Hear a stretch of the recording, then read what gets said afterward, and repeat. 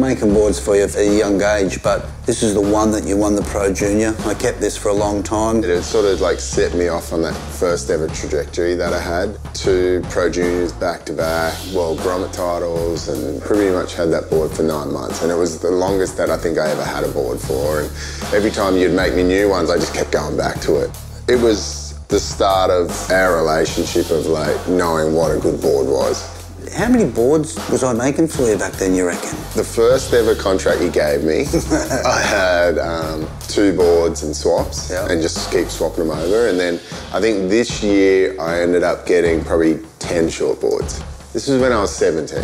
Yeah. Went on my first ever search trips, went on my first ever boat trips, like did everything. So yeah, it's definitely a special board. I had this board when Sean passed away. I was filming for Rip Curl. There was a really fresh time for, you know, all the memories of Sean, and that was, what, August. So yeah, I had that board in August and then went on to the Pro Junior the following year. The whole community was like right there, you know, just supporting us. At that time, who was to know you were going to win all these titles and all these contests and be the surfer that you were? You know, you were just a young kid that you and I got together at the right time. All the talk about dingoes, all the talk about Parko, and I was sort of like playing third fiddle to those guys, and that was the thing that just kept me driving and driving and driving. And even throughout our whole career, we got to a point where we were just leapfrogging each other, and before we knew it, all 3 of us were in the top 10 in the world on the world tour, and we were just all tripping out. It was wild. Because it was before the Superbank, you know, but I think we used to get a lot more kira than we do these days.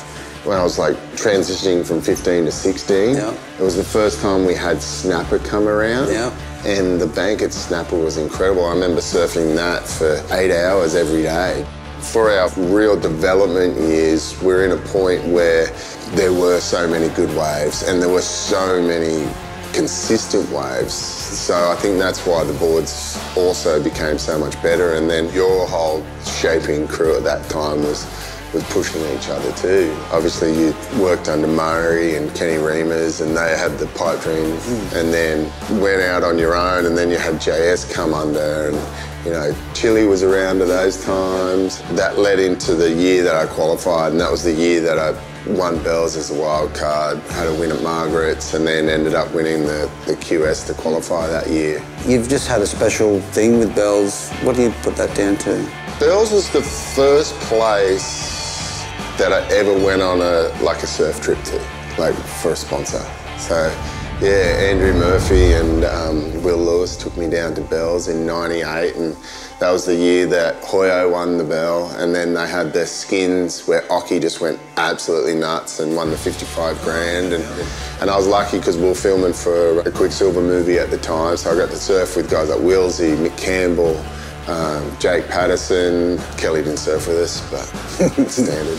And that was sort of like my love affair for Bells. And then I went down later in the year and ended up having a Pro Juniors there. And then the next year I got sponsored by Rip Curl, and I was there for every Easter since then.